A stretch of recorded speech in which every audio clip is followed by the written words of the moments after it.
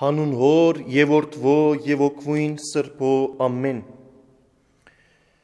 Սիրելի հավատացյալներ, my dear brothers and sisters, այսօր հայ եկեղեցիները, անոնք որոնք կպատկանին Կիլիկիո կաթողիկոսության, իրենց թեմերով գդոնեն մեր սիրելի Վեհապար Հոր նորին սուրբ օծություն դեր Արամ առաջին կաթողիկոսի ընդրության և օծման 23-րդ դարեթարցը։ Նաև այս տարի մեր սիրելի Վեհապար Հայրաբեդին քահանայական ցերնադրության և օծման 50-ամյակն է։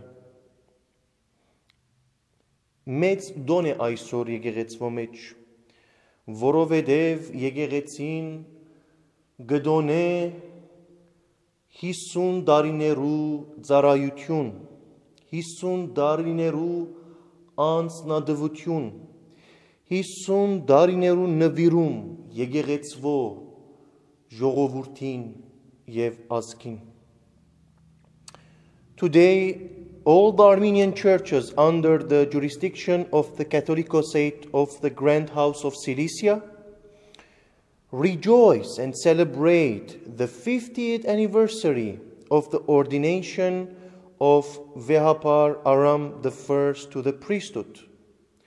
And today we also celebrate the 23rd anniversary of the election and the consecration of Aram Vehapar as a Catholicos.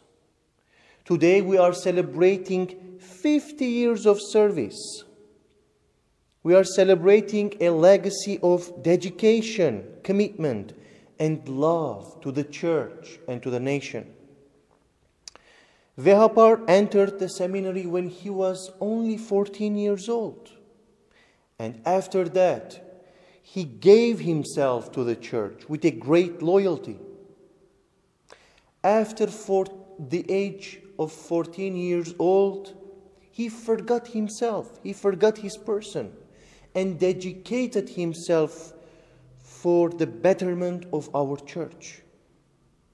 When Aram Vehapar became a Catholicos, he wanted to expand the horizon of what the church can do to its people and worked to bring the church and its mission more into the lives of its people.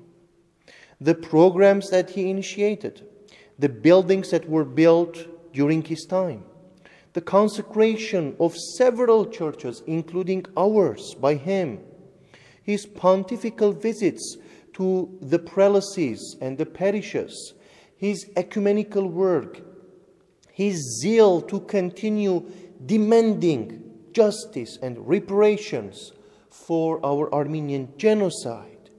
All of these show us that he has been a man of vision, a man of faith, who believes and knows that the Armenian church can still play a big role in the life of the Armenian people.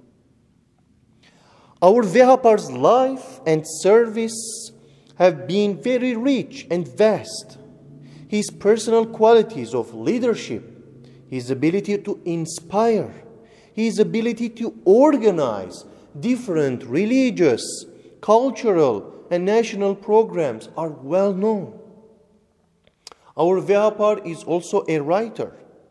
He has written several important books in 3 languages, Armenian, English, and French. Aram Vehapar's thoughts and opinions about the situation of the Christians, the Christian communities in the Middle East, are well respected. Several delegates and church leaders from all around the world visit the Catholicosate today only to listen to our Vehapar's perspectives, opinions about the situation of the Christians in the Middle East, their challenges, and the future situation. But today, my dear brothers and sisters, I will talk to you about 2 things that I have seen in our Vehapar's life, and I want to share them with you. First of all, his consistency and determination. Aram Vehapar has been elected Catholicos for 23 years, I said. If you read his messages when he was just elected and listen to his new messages of today, you will see a clear and surprising consistency. He wants to see our young people as the present leaders of the church instead of the future. You see that from the beginning. He wants to revitalize the church and bring the gospel of Jesus Christ to every single Armenian household. You see that from the beginning. In his ecumenical work and in his meetings with the world leaders, in 23 years from day one, he hasn't been tired of speaking about the recognition and the reparations of the Armenian genocide. He has never missed a chance to speak about the Armenian genocide and demand justice. He has used every opportunity to remind the world and the international community that Armenians will not remain silent as long as what has been stolen from us still doesn't belong to us. And second, his wisdom and leadership. In the past 23 years, Aram Vehapar has been excelled in wise leadership. There is a phrase that comes from the Bible, and he likes to use a lot: reading the signs of the times. His leadership is been about reading the signs of the times. He grasps the situation, a new situation, and acts accordingly. And through time, you figure out that he was right. If you read his books, if you listen to his messages, you will not only see the diagnosis of the problems he's talking about, but also wise suggestions from a leader who has traveled the world, knows the system of every church, has studied world history, knows about the problems of the world, economic, social, political, and otherwise.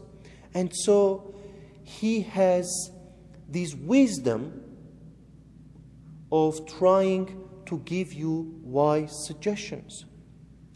Aram Vehapar's wisdom also comes from his long experience of serving the Armenian community as a bishop during the Lebanese Civil War, and then, of course, as a Catholicos.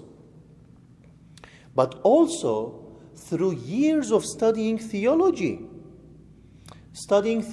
in different institutions, and also through his later intellectual work.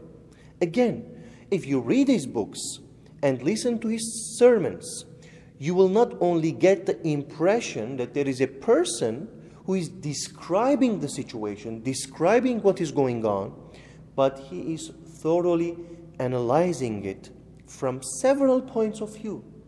And this because of his experience, because of his wisdom, because of his education, and because of his practical way of seeing things.